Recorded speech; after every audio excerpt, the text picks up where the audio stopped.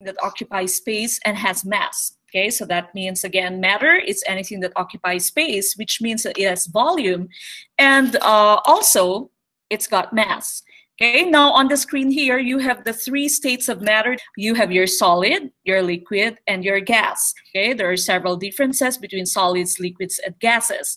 One difference is in their volume. Okay, now your solid is a type of, or a state of matter that has a definite shape and definite volume.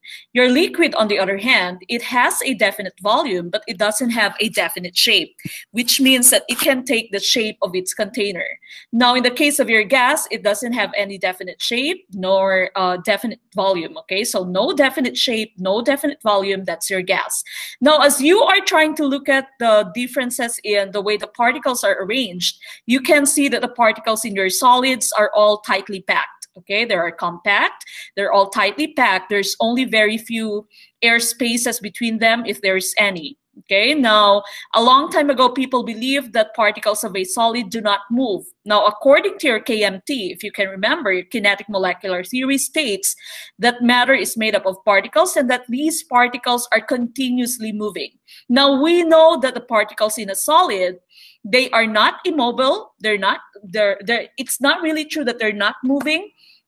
There is a movement with the particles of your solid, but their movement is very limited. Okay, and we use the term vibration for the movements of your solid particles. Okay, now as for your liquid, there's already some air spaces between your particles here, and we know that the particles of your liquid can slide past each other. Okay, the particles of a liquid can slide past each other, and so we say that liquids are fluid. Okay, they can easily flow. Now, as for your gas particles, you see that there's a lot of air spaces between them. Okay, there's a lot of air spaces between them. Now, as you can see here, we have red arrows in your pictures. You also have your blue arrows. We start with the red arrows first. A change from solid to liquid. This is, of course, known as melting. Again, solid to liquid is known as melting. From liquid to gas, you call this evaporation. Sometimes the term we use is vaporization, sometimes also called boiling. Okay, so again, solid to liquid is melting, liquid to gas is evaporation or vaporization. There are also a few things that can go from solid into gas without going through the liquid state. Okay, so the process of changing a state of matter or matter from solid to gas without going through the liquid state, that would be called sublimation. All right, so this is called sublimation. You notice this, you may notice this in your mothballs, in your naphthalene balls, in your dry ice. Okay, so it can go from solid to gas without going through the liquid state. Now, going to your blue arrows here, we see the opposite processes. The first one, gas to liquid, we'd call this condensation. Okay, gas to liquid is condensation. This is how rain is formed. Okay, rain, other types of precipitation. Now, liquid to solid, you'd call this freezing. Okay, liquid to solid is called freezing. And of course, you also have gas to solid without going through the liquid state. The process of changing gas to solid without going through the liquid state, that would be called deposition.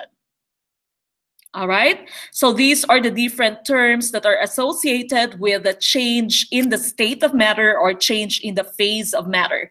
Now, as you can see, you have your red arrows here. You also have your blue arrows, and we actually have terms associated with them.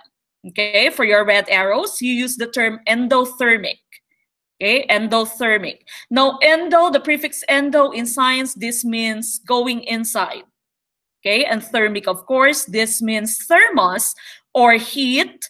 It can mean heat, it can mean temperature. Okay, so endothermic, this means matter takes in heat. Okay, now the opposite, for your blue arrows, you use the term exothermic. Exo in science means going outside, and of course, thermic means heat or energy. Okay, so when you say exothermic reaction or exothermic process, that means it gives off heat. Okay, now if you will be asked, what is one entity or what is something that we need to change the state of matter? What will be your answer? It should be heat or energy. Okay, heat, energy, or temperature. So you take away the heat from your matter, it will change its phase or its state. You put in more heat, then it's going to change its state or its phase.